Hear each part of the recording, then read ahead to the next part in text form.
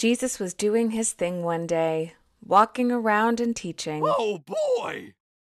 And people started to make fun of him for hanging around people they didn't think were worthy enough. So Jesus responded with a story.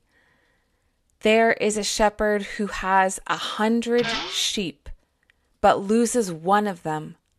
So he decides to leave the 99 in the field. Goodbye. And go after the lost sheep until he finds it. Hello?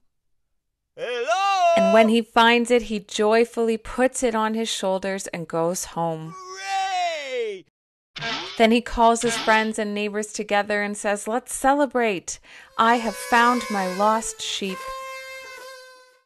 Just like we celebrate when we find our lost sheep, God celebrates when we try to make up for mistakes we make in our lives. To rest in God's presence is not only to find love, peace, delight, and hope. It is also to experience the overwhelming joy of people gathered together in the life-giving presence of God.